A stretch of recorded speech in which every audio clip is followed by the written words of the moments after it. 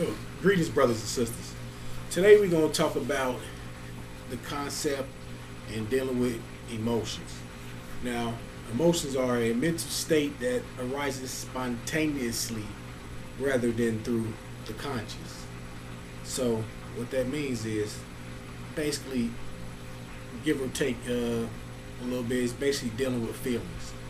And a lot of people in society that you come in contact with, your family, even here on YouTube, everybody's feeling some type of emotions.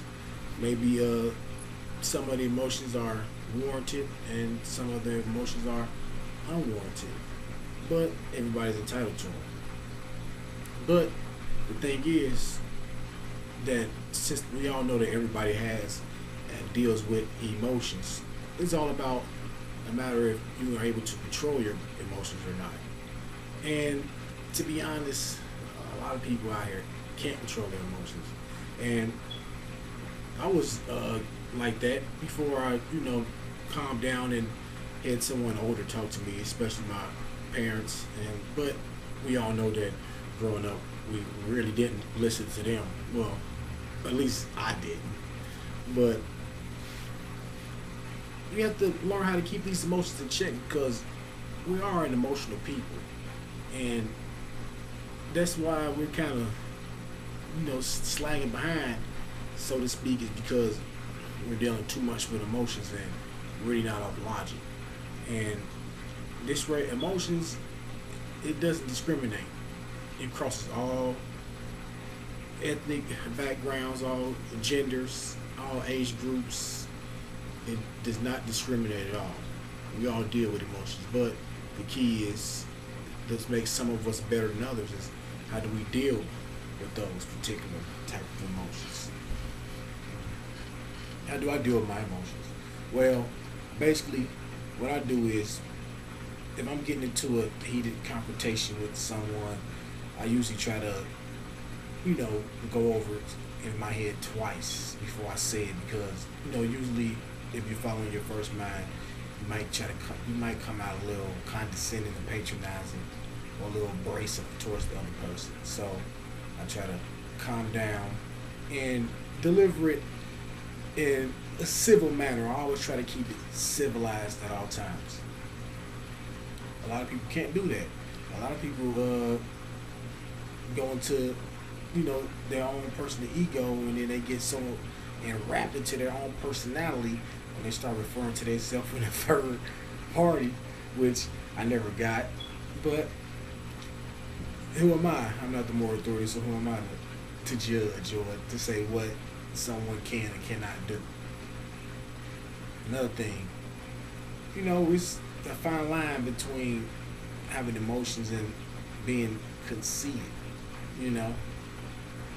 to be so self-absorbed where you in dealing with your particular emotions with a particular issue or a person where you just can't hear or bear truth or light to come to you. I mean, and let's get to the point where that starts to turn detrimental, and that's very counterproductive. So my advice to everyone who would be willing to listen to me is, I'll leave you with a quote by the most honorable Elijah Muhammad. He said, "The truth is to be honored, no matter who's speaking it." And when I read that quote, it changed my whole perspective on listening to everybody. I mean, that's the man that who I revere the most and who I study the most to try to gain as much knowledge from the most honorable Elijah Muhammad, as well as other influential leaders that we have past and present. But that's the man who I put, in my personal opinion, number one up there. So me taking that position of humility, where I can listen to friends and foes alike and take whatever nuggets of truth that they have out of, even if they're spitting falsehood to me. If I could just sit here and listen to it, you never know what someone has to offer you unless you take the time to listen. So emotions, people, we have to be able to keep them in check because I mean, you're really slacking behind if you know always thinking emotionally, and don't allow logic to seek in at some point or time. And we have to get better at that. I mean, everybody can't change overnight, and I know that it'll take a lot of adjusting, and it'll be very difficult for a lot of people. But I mean, just to take my advice on the situation, just always think about something at least 2 to 3 times before you say it. And the human, and I know you say that's a lot of time. No, it's not. I mean, a couple of split seconds for you to run over into your brain is not a long time. I mean, the human thought it moves over billion miles a second, if I'm not mistaken. So I mean, you transmitting all that information where you can know how to lay it across, and maybe if you change your approach a little bit, you might be able to convey your point a little better. Maybe people will be more receptive to the message that you're trying to spread.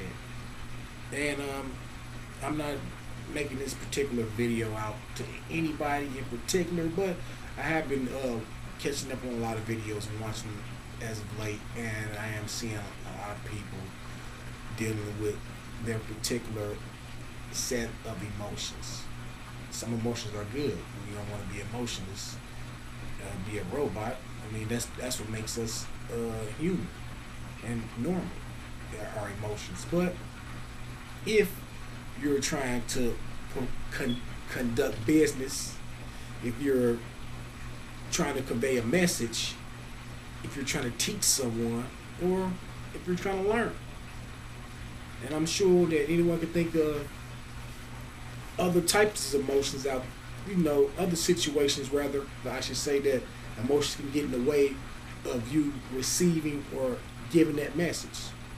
So I just want to leave that out, put this out there, and I know it's been real. I know I'm just a little biased, and peace be upon you.